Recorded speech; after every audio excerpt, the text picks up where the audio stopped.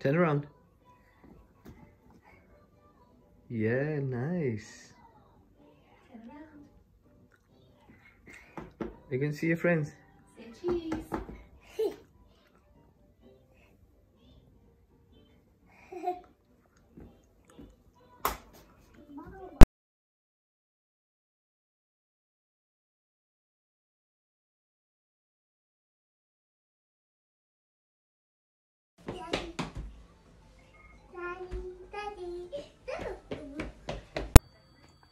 So what's going on, guys? Today I'm making homemade keema pizzas. I'm showing you here how to make a tomato sauce for the pizza. I've got some passata that's already got onion and garlic in, so I don't need to put that in.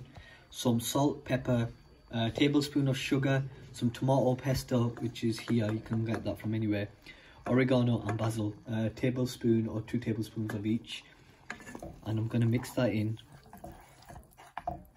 What you want to do is you want to mix that in and then bring it to a boil and then let it simmer, and then you'll get that sweetness and that same flavour as a pizza base sauce. So I'm going to leave that and let it simmer for about half an hour. So today, guys, I'm going to show you how to make the pizza dough. So I've got 1.5 cups of self-raising flour. What I'm going to do is add some sugar.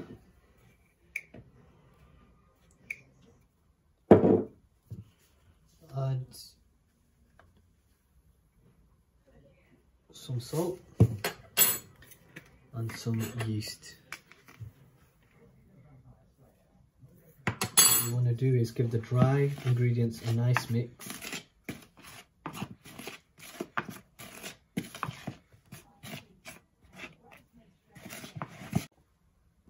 So I'm going to add a little bit of oil.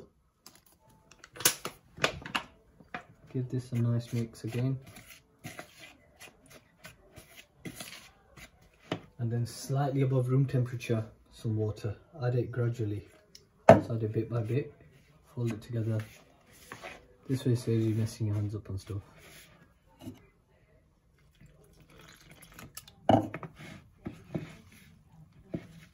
And you'll start seeing it coming together. Once it comes together as a ball, flour the surface and give it a knead for about 5 minutes. So I've floured the surface and I'm going to knead this for about 5 minutes.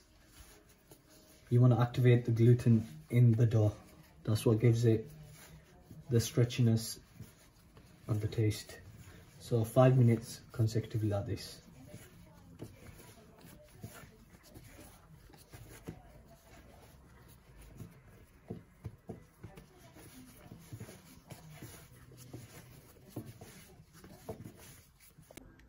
So that's the dough ready. I've greased the bowl with some oil and I'm going to cover it with a dry cloth and keep it away from a ventilated area and let it proof for about half an hour to an hour at least.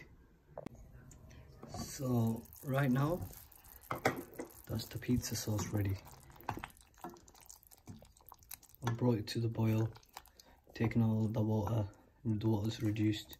So let that cool down and then thicken as it cools down. So that'll be the pizza sauce for the pizza.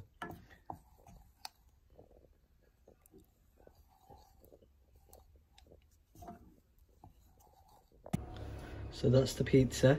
I've shaped it into like a long kind of rectangle shape. I've added the sauce, pricked it with a fork so it doesn't rise. You can make it if you want it flat, or you can do any kind of crust you want. Oil the bottom of the tray. My sauce was hot, so you've got to let your sauce cool down. I did the minced cheese, oregano, and that's going to go in the oven 250 for about 8 minutes.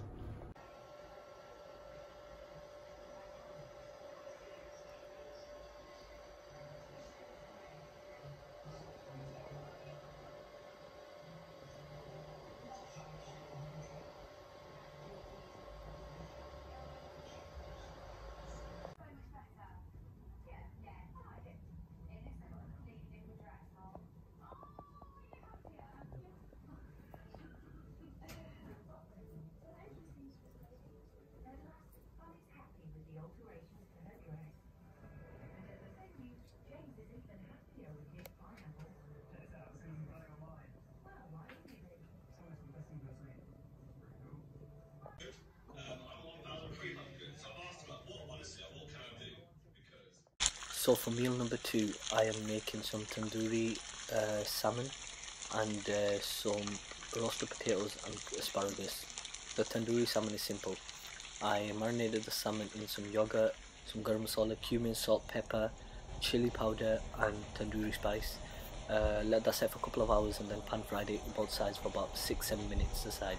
Same with the potatoes, 45 minutes, and then I did the same with the asparagus. Once the fish is crisp from one side, skin side down, then I flipped it over, did about 5 minutes on the other side. Asparagus takes about 5 minutes, no more than 7 minutes roughly.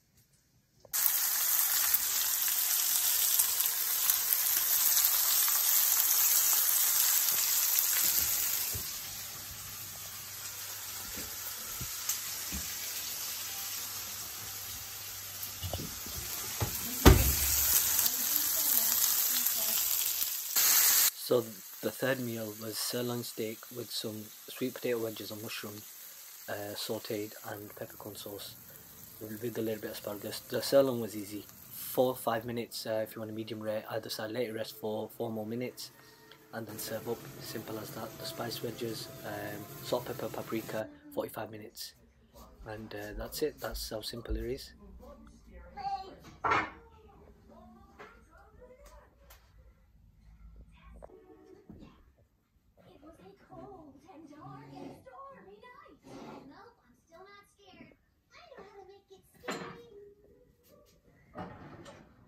So the fourth meal I made with whatever's left in the fridge or freezer within the week was the tandoori chicken drumsticks. This was simple marinade.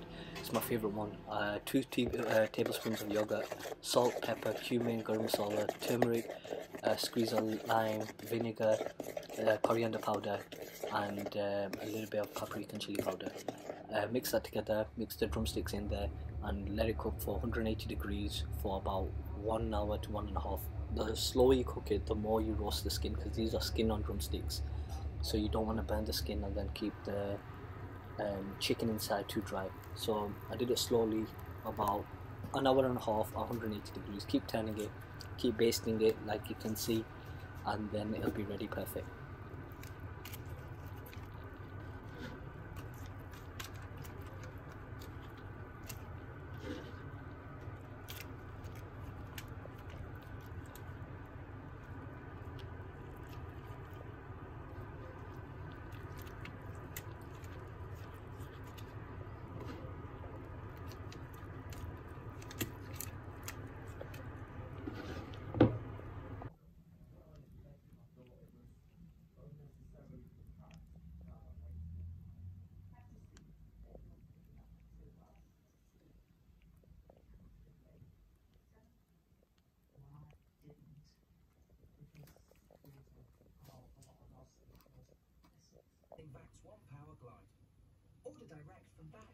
Let's give this a try, guys. It's going to be really hot.